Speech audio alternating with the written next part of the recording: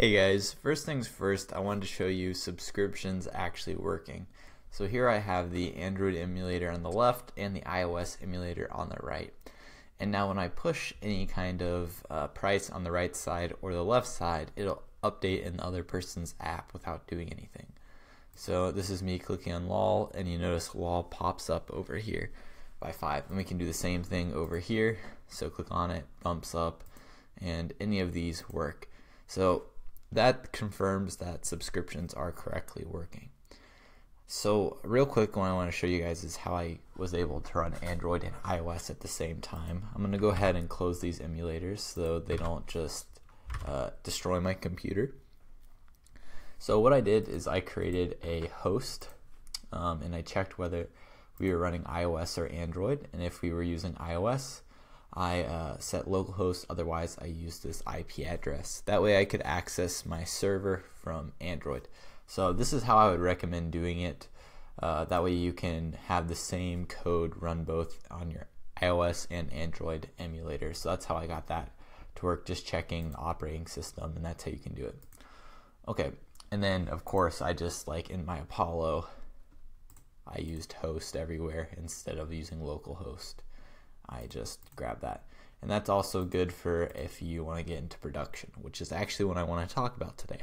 So how are we going to deploy, how would you deploy a Prisma cluster? Okay, so I wanted to show you guys how to actually deploy Prisma to a server, but I was running into a nasty little bug that someone else has encountered as well and already has an issue on Prisma.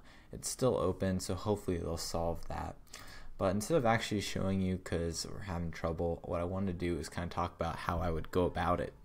Because Prisma documentation has some pretty good points, but it does it in an interesting manner that I want to talk about. So there's really two things to deploy, right? Your server and then the cluster. And the cluster includes the MySQL database and the Prisma server. And then your server is the GraphQL Yoga server you set up. And what they have guides on is how to deploy it to ZeetNow and Apex Up and some other places. This is where you're deploying your actual GraphQL Yoga server.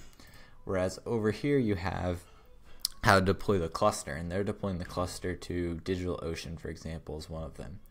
And to me, this felt a little bit odd. I don't know why you would want to deploy it to two different places, unless, you know, size. You need to scale up and you need multiple machines to handle the load.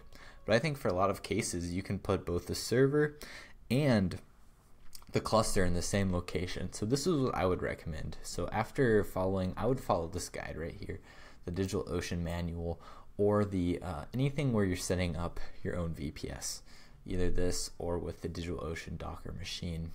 But with this one, basically what you do is you install Docker and Node on the VPS. And by the way, this would work for Vultr or Linode, any virtual machine. But basically you install Docker, you install Node, and then you install Prisma. And then you start up Prisma like you would regularly do with Prisma local start. Now they talk about how to go ahead and like open Prisma up to the server, or like so anyone can access it. But instead what I would do is just run your Node application on here as well. So do Prisma local start. So it's running locally on localhost, and then with your GraphQL Yoga server, I would start that up as well, and they would talk to each other locally, and then I would expose the GraphQL Yoga server, and that's what I would recommend doing with that. So have them run on both servers seems like a better choice, at least at first. So that's it for this video, guys, and this brings the series to a close. I'm going to do a formal conclusion tomorrow and kind of just talk about my thoughts about Prisma.